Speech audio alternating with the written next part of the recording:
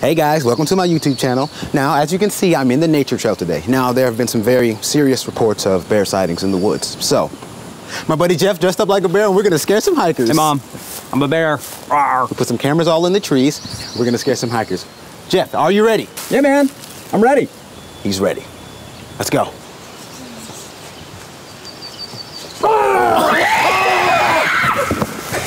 It's gonna work. We got this. YouTube viral video. Get it, Jeff. Get it, Jeff. Get it, Jeff. Yeah. Yeah. Yeah. All right, go ahead. All right, so we are in part 3 of this series called Scared to Death. And as much as I've enjoyed this, some of you, I hope you've enjoyed it.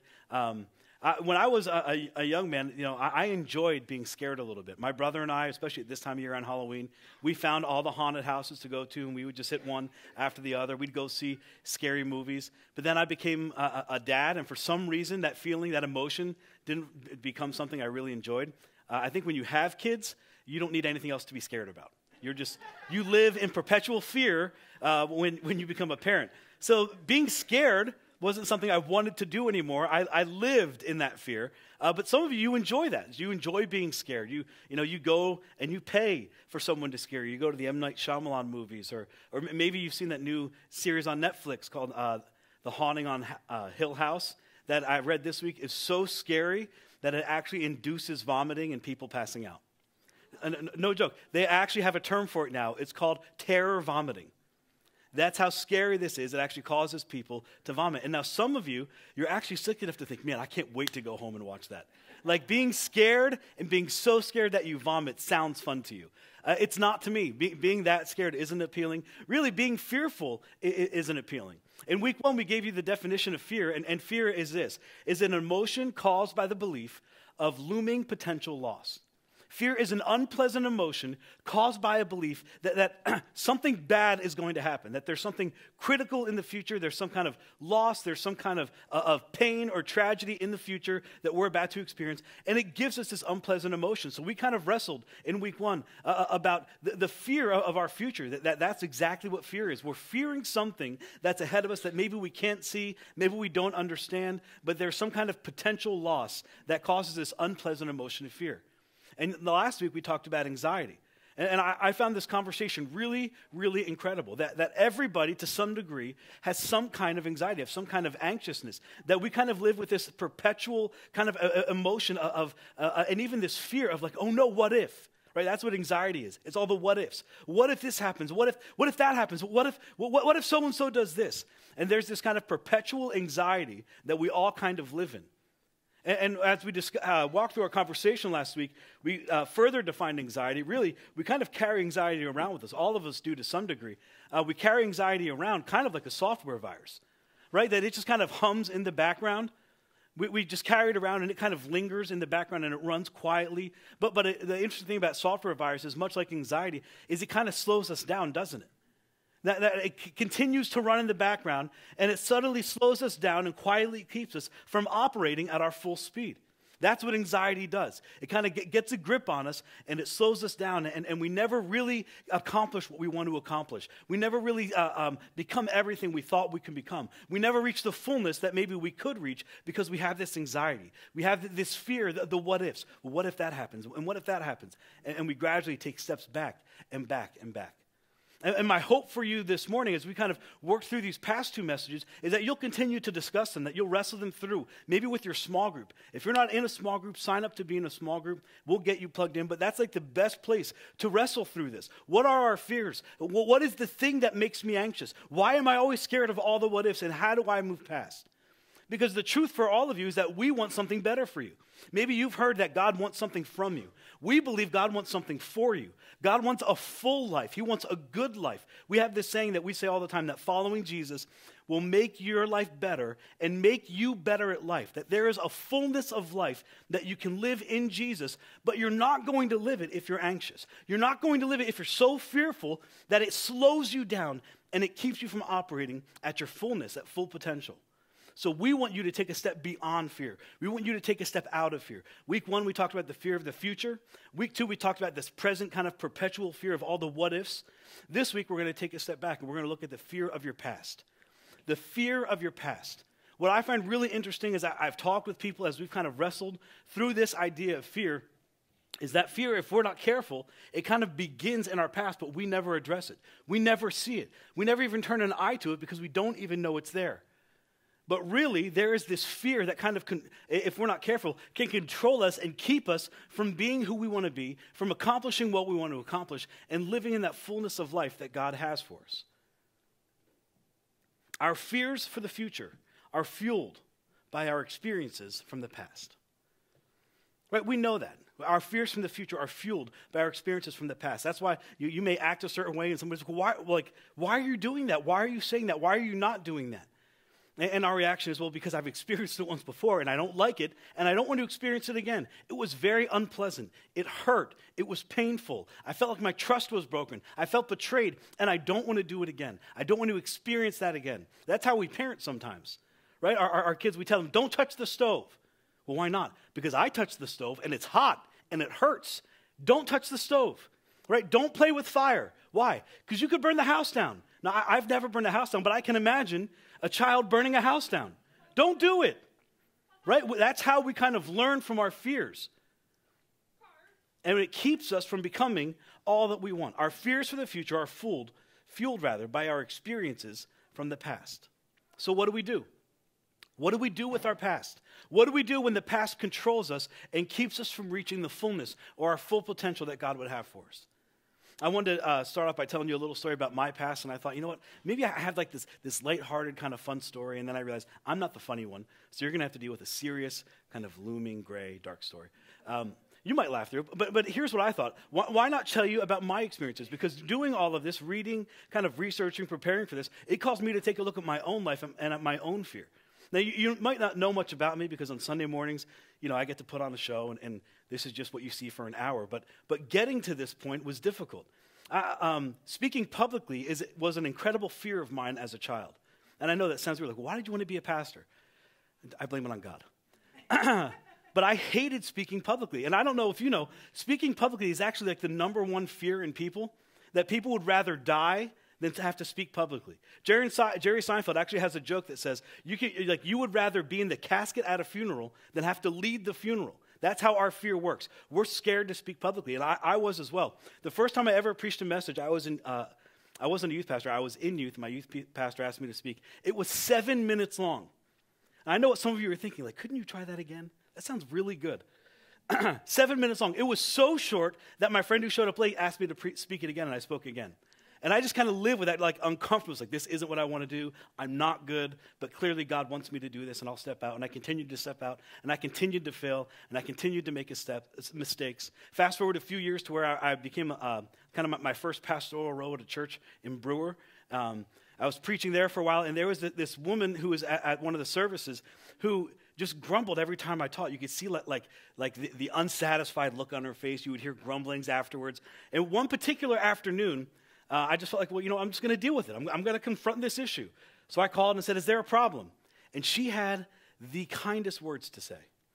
No, she ripped me down like I've never felt ripped down in my entire life. And that moment created such like a moment of fear for me to move forward and to speak and to try and pastor after that was one of the hardest things I've ever had to do. And there are still times in my life when I go back to the words that she shared about how you should never speak. You don't have a gift for it. You're not called. Like you should do anything else besides getting up to speak.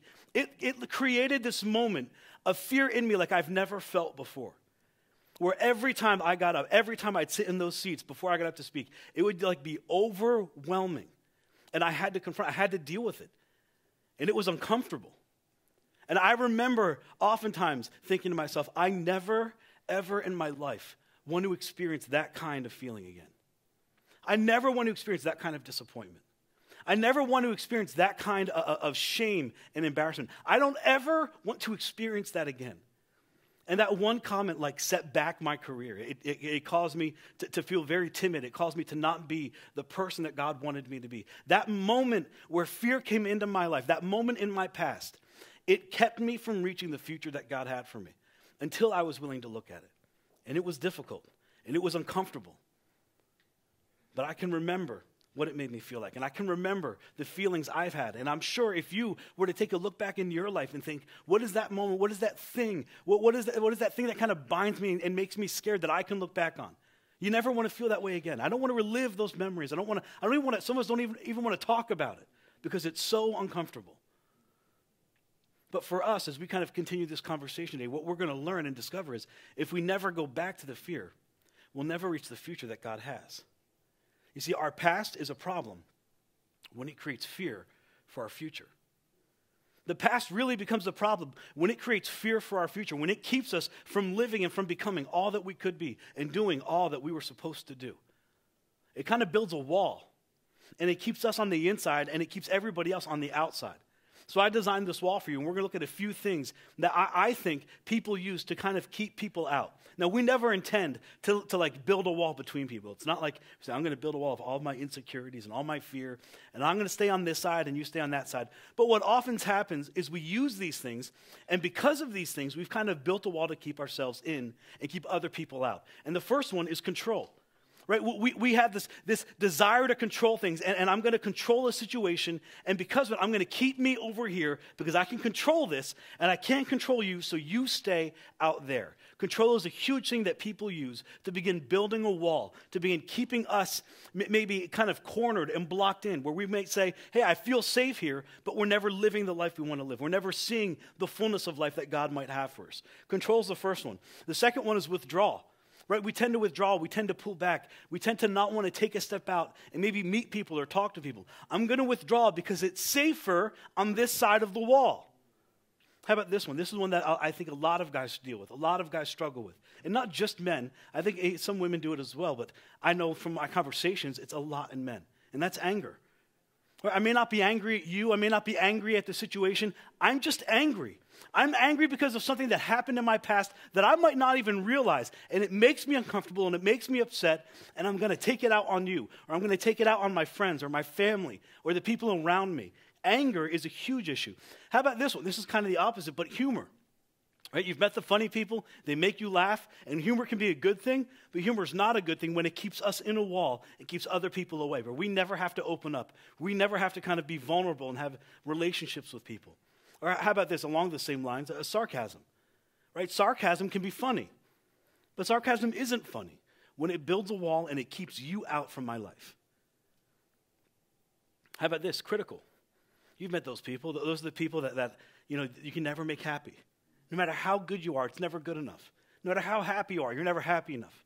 No matter how pretty it is, it's never pretty enough. They always have that negative comment. They're just the critical people. And then we've all met somebody. We all maybe even have someone in our lives who've used this to build a wall and keep us out, and that's substance abuse. Where I'm just going to build my wall, and I want to isolate myself and keep me here, and you just stay out there. You see, what do we do when our past creates so much fear that it keeps us from becoming who we want to be, that it keeps us from reaching the future and the goals and the desires that we have for us? You see, we've all struggled with this. We've all dealt with fear on some level. And really, we all have something in our past that we can point to, that we use in the present to build a wall. We're going to look at a really interesting story. It's a story from a man in Scripture that I don't think a lot of people know about.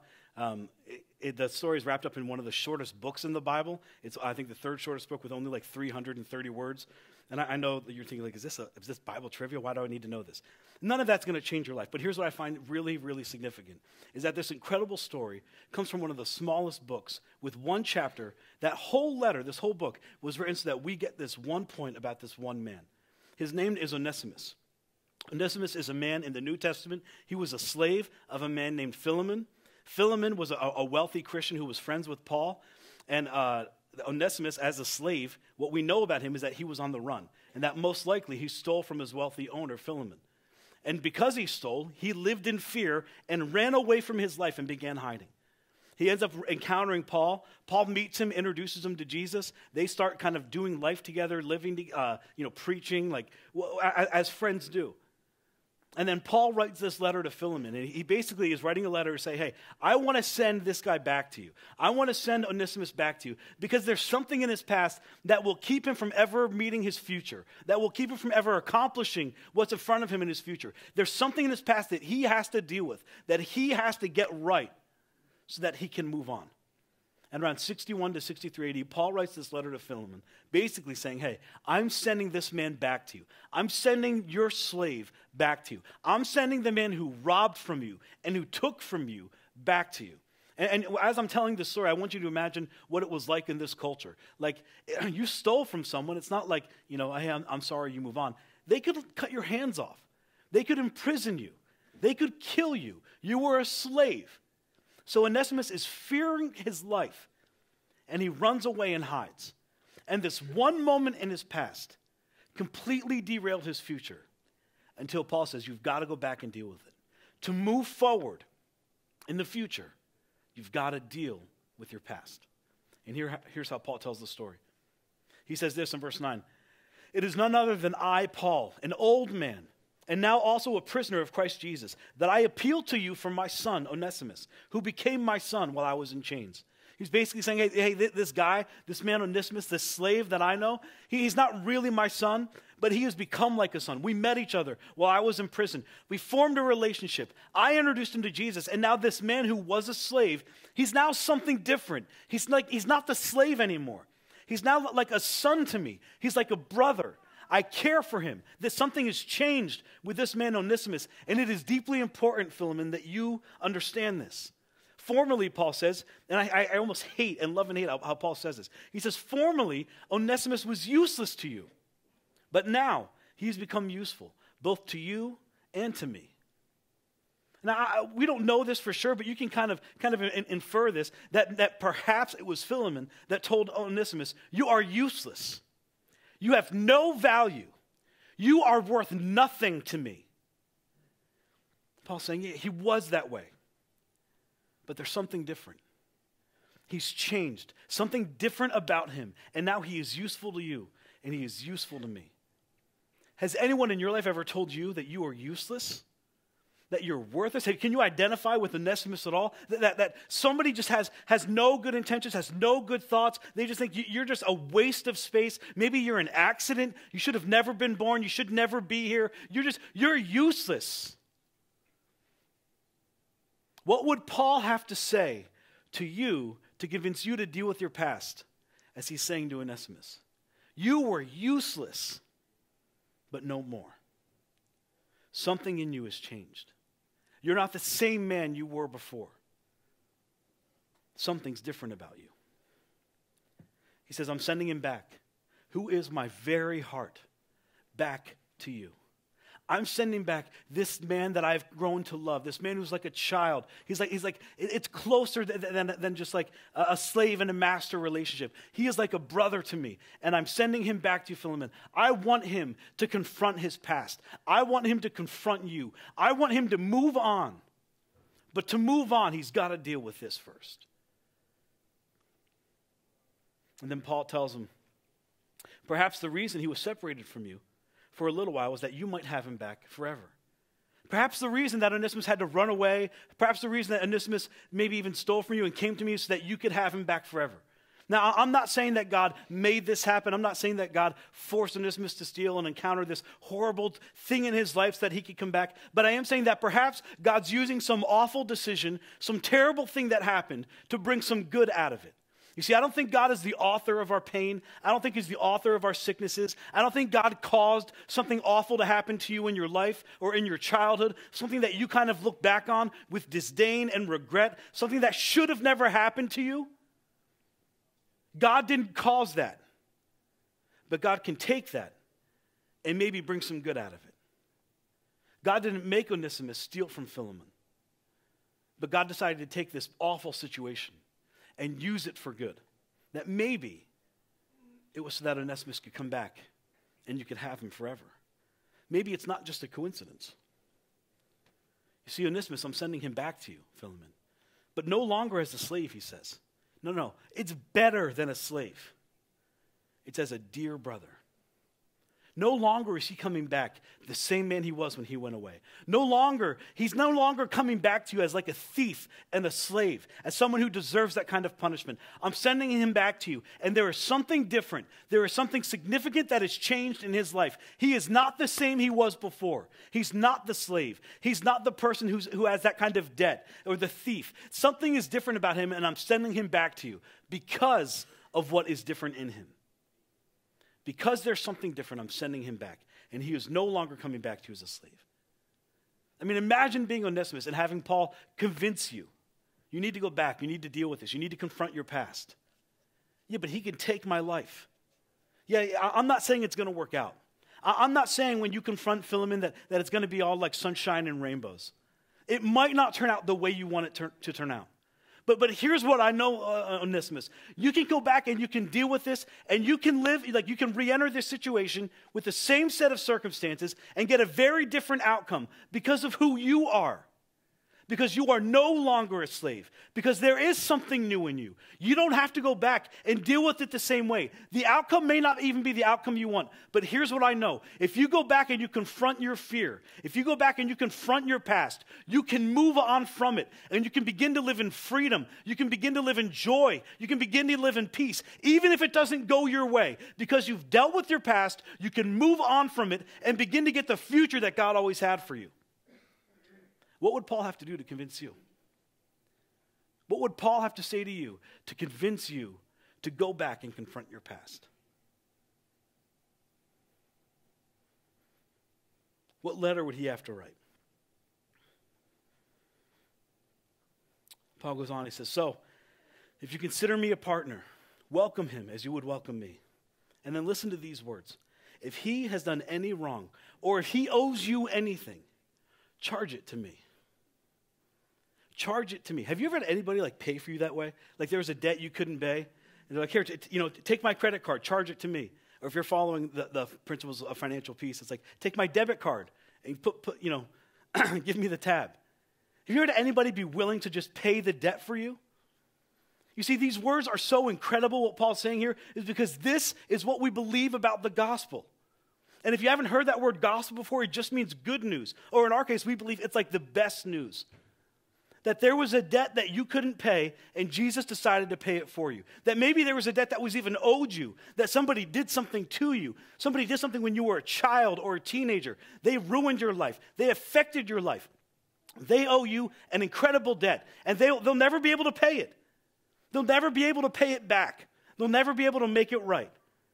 But Jesus said, charge it to me. I'll make it right. I'll pay their debt. It should have never happened to you. No one should have to owe you that. No one should have ever done that to you, and they'll never be able to pay it back. Charge it to me. You see, we kind of understand why Paul writes this because of Paul's life. You may know a lot about Paul's life. You may know very little about Paul's life. But before Paul became a follower of Jesus, he was an awful man who traveled around persecuting Christians, putting them in prison, separating families, watching them die. The first martyr that's recorded in the Bible, a man named Stephen, Paul was there and orchestrated his stoning. He stoned him to death. And these are women that had families, that had children. So you can imagine as Paul became a follower of Jesus, going back into his past, right? Confronting his past, going back to those places and saying, I'm sorry, just doesn't cut it. I am so sorry for what I've done. If I could do anything, please let me know. And you can imagine as a family, can you bring him back? Because if you can't bring him back, there's nothing you can do. Nothing's going to make it right.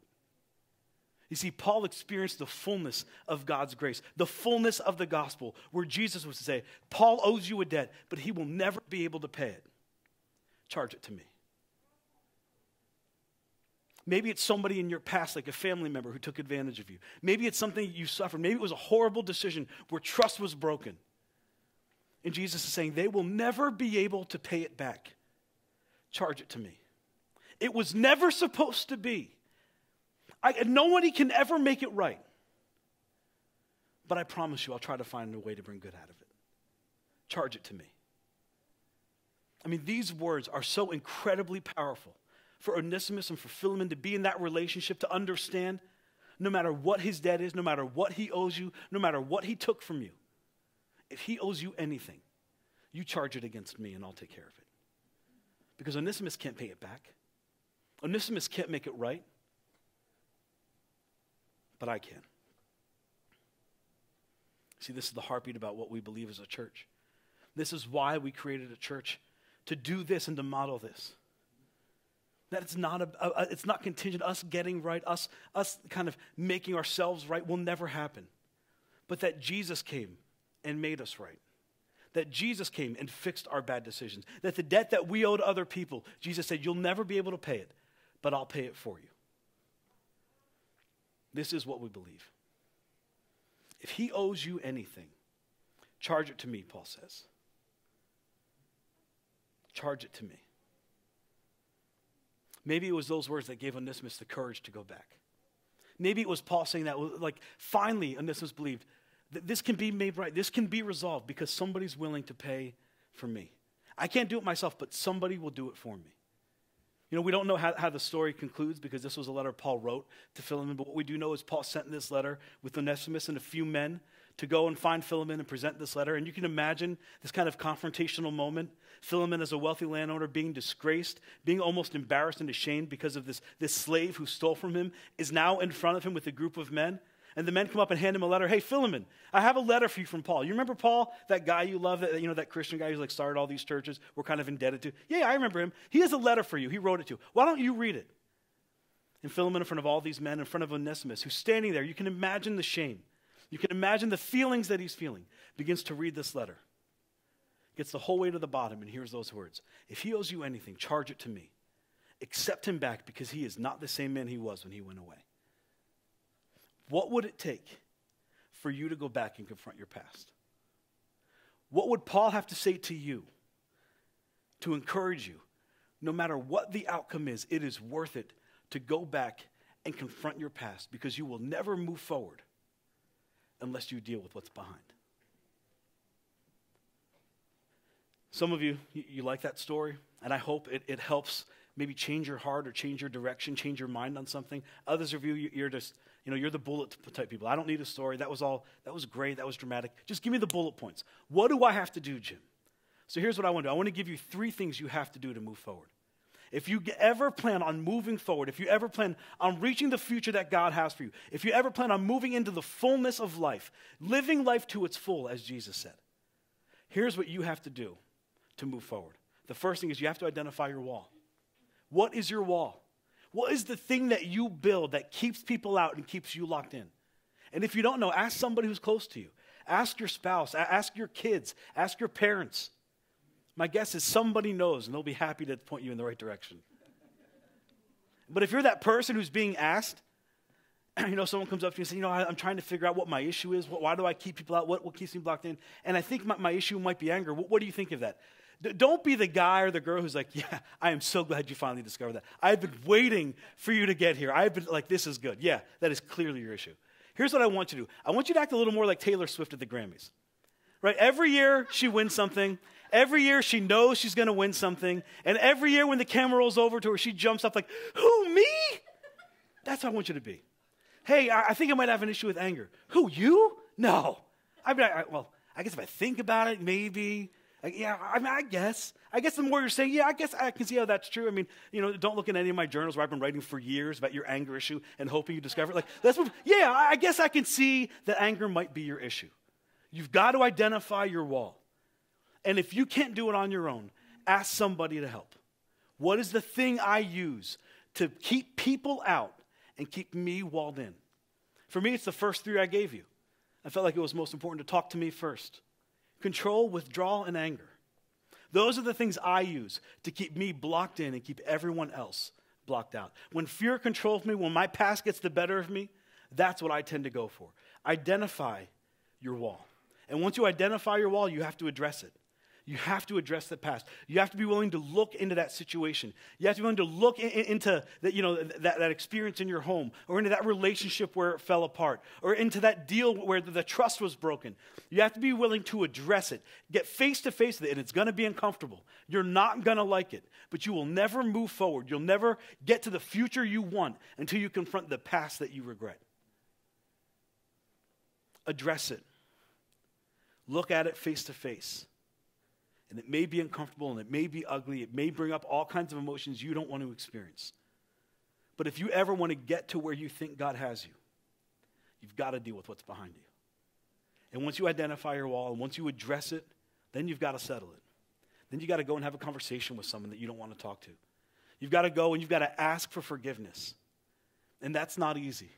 Or maybe you need to forgive without even someone asking you to forgive them. And that might be the hardest thing in the world to do, isn't it? Where somebody wronged you and they owe you so much, and they will never ask you for forgiveness. But if you ever plan on moving on in your life, you've got to be able to forgive, even without them repenting. Some of you are going to have to do the hardest thing in the world, and that's to forgive people that have wronged you, that don't even feel shame about it, that don't feel guilty about it. But if you want to move on with your life, if you want to reach the fullness of life that Jesus would have for you, you've got to identify your wall, address the past, and settle it. Don't let fear caused by the past experience keep you from experiencing God in your future. Don't let the fear that was in your past, whatever that event was, whatever caused you to fear, don't allow that to keep you from experiencing what God wants in your future. Because we believe God is our Heavenly Father. God who invited us to call him Father has something incredible in store for you. Has a life full of peace, a life full of joy, a life free from that kind of pain and chaos and torment when you're constantly on the run. Life in its fullness. But you'll never get there if fear controls you. You'll never get there if the fear from your past is keeping you from reaching your future. Onesimus had something to fear, but it didn't stop him. You might have something to fear. Let me encourage you, don't let it stop you. Identify it, address it, and settle it. You can move past your past, but what you find in Jesus is greater than what you fear. And I believe that for all of you. I believe that what you find in Jesus is greater than any pain, than any experience, than anything that's been done to you, than anything that you've done to other people. What you find in Jesus is greater than that, is greater than the very thing you fear.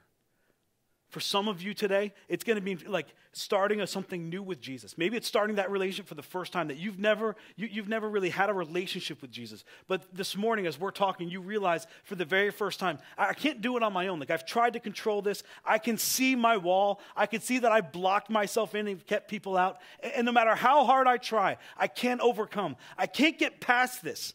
We say that all the time. I just can't get past this.